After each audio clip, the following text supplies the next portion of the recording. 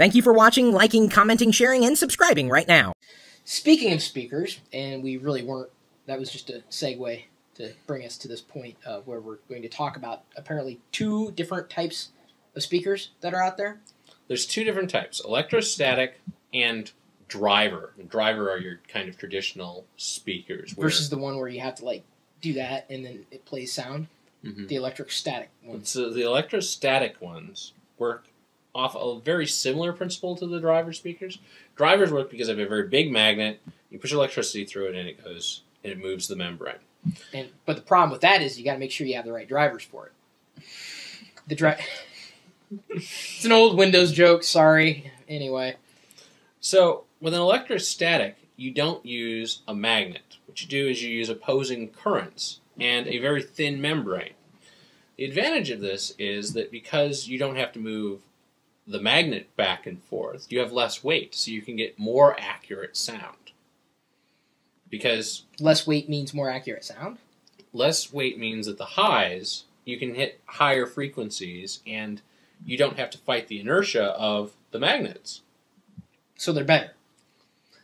They're better for mids and highs, with some caveats. You get truer sound.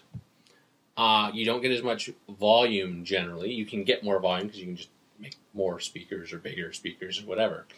But you also don't drive them off of the traditional amplifier because they require a lot of voltage in order to make it work. So you plug them into the electrical outlet and then you take line level and it amplifies the stuff in order to create the sound waves. That's with the electrostatic? With the electrostatic. Okay. The biggest disadvantage to electrostatic is they can't do thump, thump, thump type sounds because they're a very thin membrane and they just don't hold up for it and they don't allow for large amounts of motion. You know, with a subwoofer, you've seen them move, a good half-inch each direction when they thump.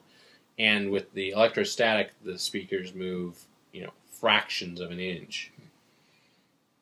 Okay, so when would you want to use then the traditional? I guess I guess I've only seen that I know of the ones that have the magnets. Have you seen the very thin desktop speakers? I guess so. I just figured they all had the same base. So there's electrostatic, and they're a very thin panel. And the advantage of them is that in a home theater setup, they can be part of the wall, quite literally. And you just put this flat spot on the wall, and it's a speaker.